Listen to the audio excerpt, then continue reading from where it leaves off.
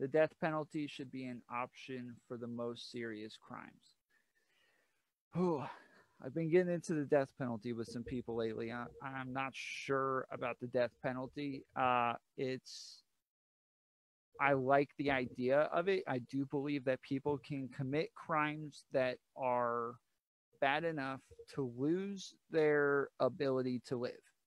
I think you can lose your right to live. Uh, the issue is that it's a little bit too final to kill somebody for committing a crime when we really never know 100% that they committed the crime unless they admitted to it. So I suppose as long as somebody admits to doing the crime and they plead guilty to it, then yes, I will say definitely uh, the death penalty should be an option as long as they see. The problem is that what if they plead out, they're never going to get the death penalty. The death penalty is only ever on the table when they're taking it to court and trying to fight the case. So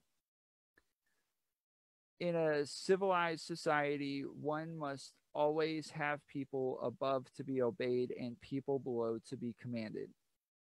There must be a hierarchy. Yeah.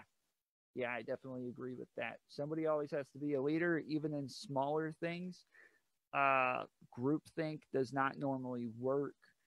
Um, Even in a relationship, me and my girlfriend, one of us has to kind of be the decision maker. One of us has to be a little bit more in charge than the other one. Otherwise, we'll be sitting trying to figure out where to go to dinner for 3 hours every single night until the two of us just go in different directions. So somebody has to have, I guess, the final say.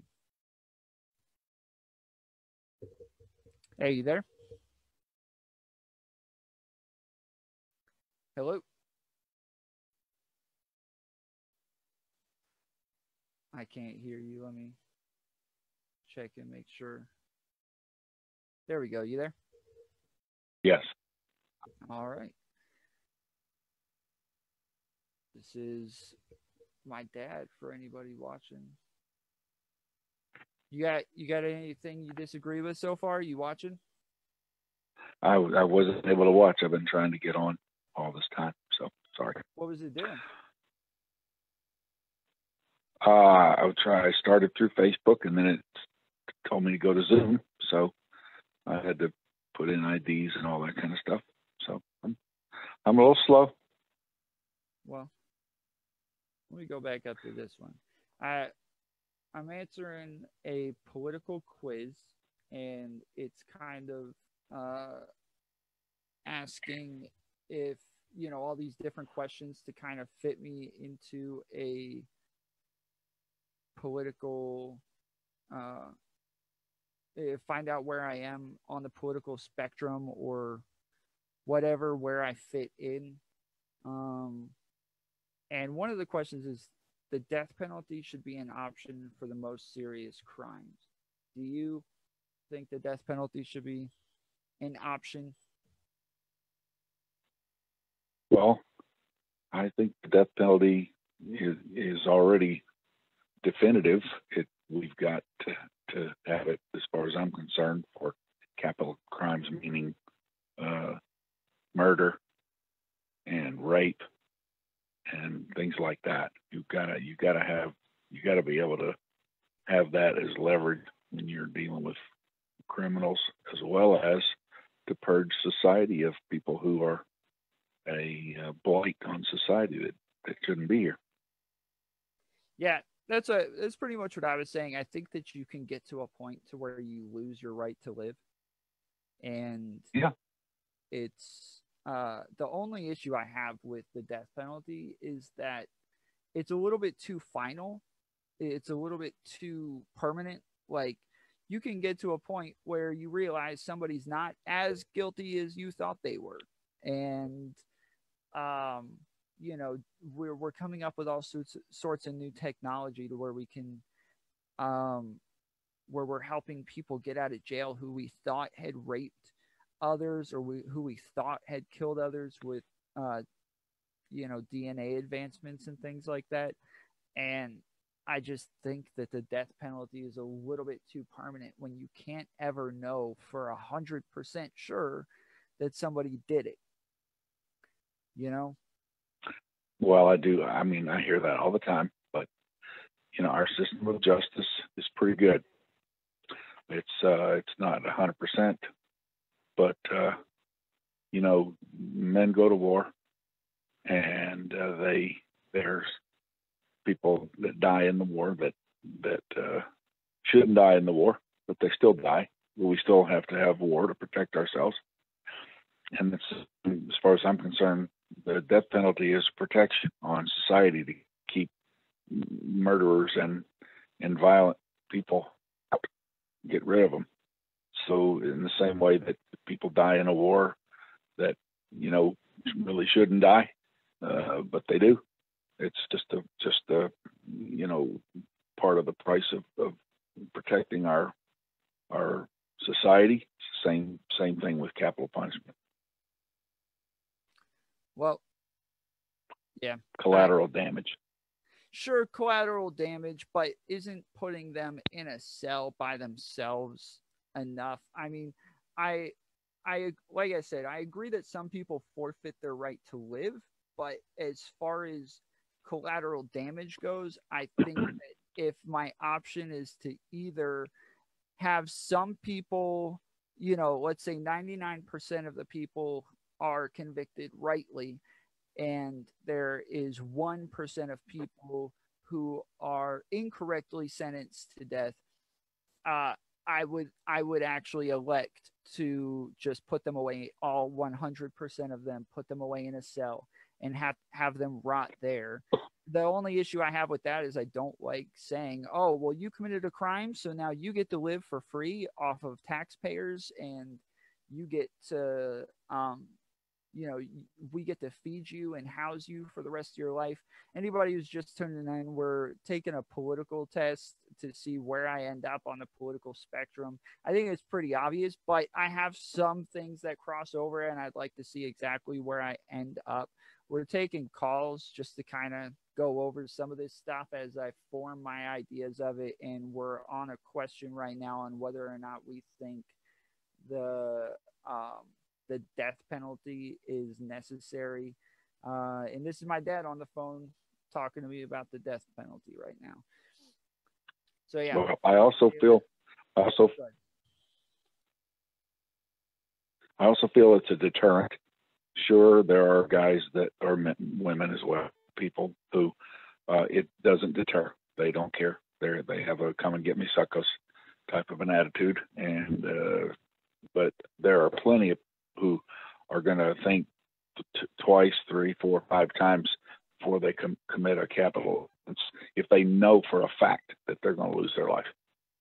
So the death penalty is supposed to be, it's supposed to be supposed to be done quickly, and the penalty is supposed to be done quickly. It's the way it was for years and years, and of course we got to where we started delaying it back in the 60s, and it just got to where it was delayed and delayed and delayed, and so now it's not sure and swift punishment anymore, so it's no deterrent. But then one more thing, and that I'm a religious person, and God commanded it. It wasn't in the Ten Commandments. It was from given to Noah. When the flood ended, God said, "Whoever sheds man's blood, by man shall his blood be shed." So it's part of the new order to keep the world from becoming violent like it did before the flood. And I realize there are plenty of people who are going to scoff at that. You know, it's just a religious coup. But as far as I'm concerned, it's a basic rule of having an orderly society. Yeah, I think we have enough empirical evidence to show that, you know, in the 70s and 80s and 90s, the higher the crime rate's gone, the harder we got on crime. And now 20, 30 years later, crime is in a steep decline, especially violent crimes are going down. And so there is proof that um, harsh punishment does seem to have a curve on crime. But I like if you look at California's three strikes law, not three strikes, at California's three strikes laws, it didn't do so well. I mean, once people got to the second strike, I think they were actually more likely to get the third strike if they got the second one than they were to, turn around and live a comfortable life with the rest of society. Well, maybe, but I think the deterrent usually was the first strike. If a person has done it twice, they're already in a pattern. So the third one's real easy. They're in a pattern, they're in addiction, or they're in with a bad crowd, they're in with a gang, or there's something that's causing them to commit this habitually. Their first time, if they were smart, that would be the deterrent. So the first time is a deterrent, not the three strikes you're outlaw. Sure. I never liked the three strikes you're outlaw myself. I that to me that takes away the individuality, the inspection of the offense and giving it a punishment that fits the crime. To me, that's not a punishment that fits the crime. I mean, it was mostly for violent felonies, though, wasn't it? Like, it wasn't for like 3 misdemeanors or 3 speeding tickets. Like, these were no, it was like three possessions, three possessions, and a certain amount of marijuana was considered a felony, and 3 possessions of marijuana, and 3 strikes and you're out. So, to me, it was not a wise law. Huh. Okay. All right. So somebody started to talk a few minutes ago, and I interrupted. So that was still me. You and I are the only ones on here. There's other people watching, just not. There's not other people on the line. Abstract art that doesn't represent anything shouldn't be considered art at all. I wish some of these answers had neither agree nor disagree, because some of them I don't agree or disagree. Like, I have absolutely no opinion on it, but I have to pick. I have an opinion. I don't know. You may. I suspect you'll always have an opinion on everything, Tom. Okay. Your opinion is formed when another person gives their opinion. You immediately form an opinion. That's why your last name is Pinion. Okay, I'll say this. In art class, I enjoyed doing abstract art. I thought I was good at it. I liked what I created. And so I'll say that I think abstract art is art. Okay. Well, abstract art can be considered art to a point. To a point. It is art has different functions. For one thing, it's to imitate God's creation. That's the beauty and the design of God's creation.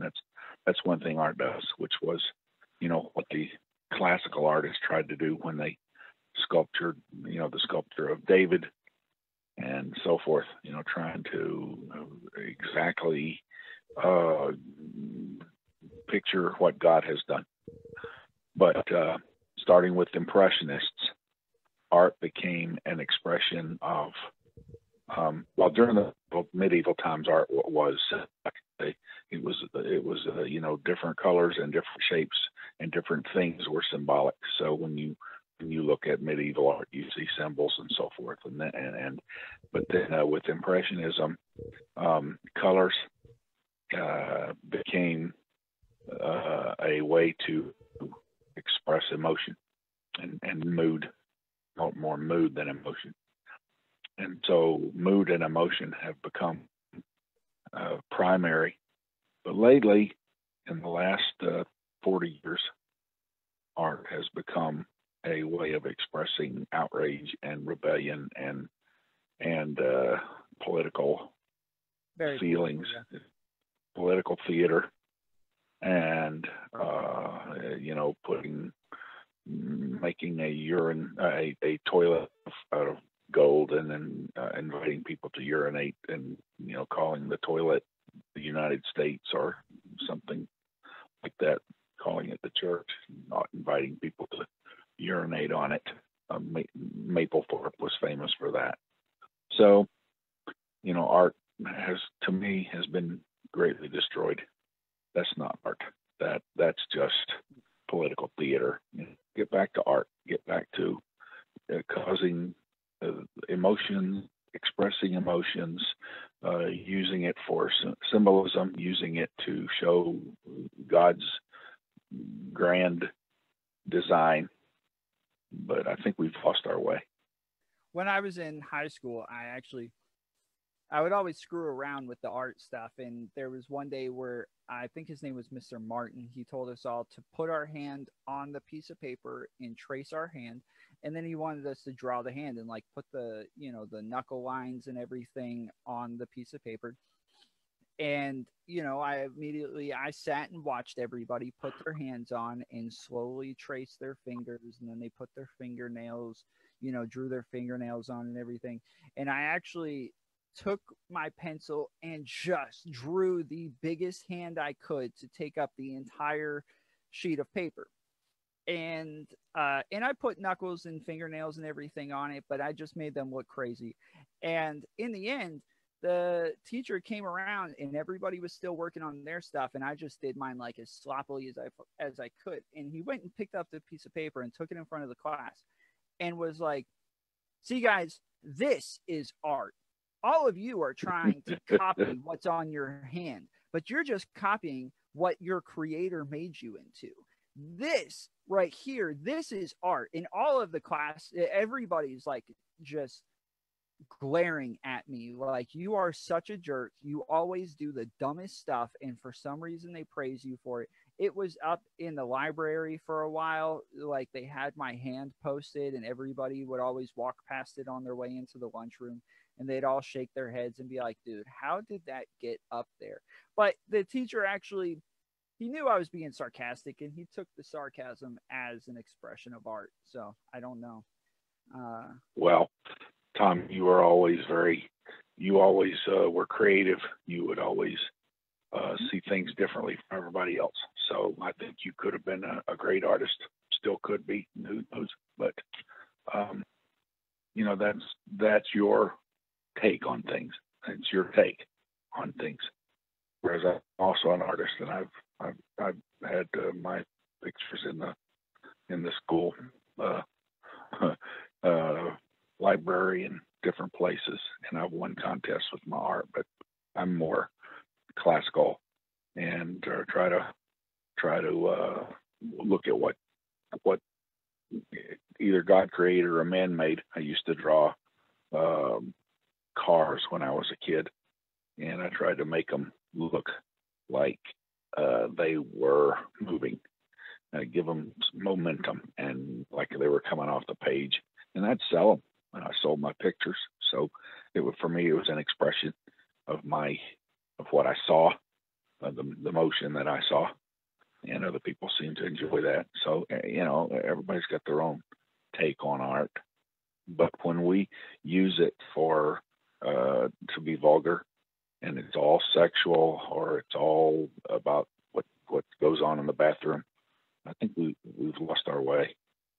We want to elevate men. We don't want to drag people into the gutter. It's not all about the bedroom or the bathroom. There's so much more to life. I think those things can be artistic. I think that they're just over exaggerated at this point, to where people realize going into like the darker sides of their brain is more appealing to some people, and they're grasping at it a little bit too much instead of letting something come naturally. Let's see. The business person and the manufacturer are more important than the writer and the artist.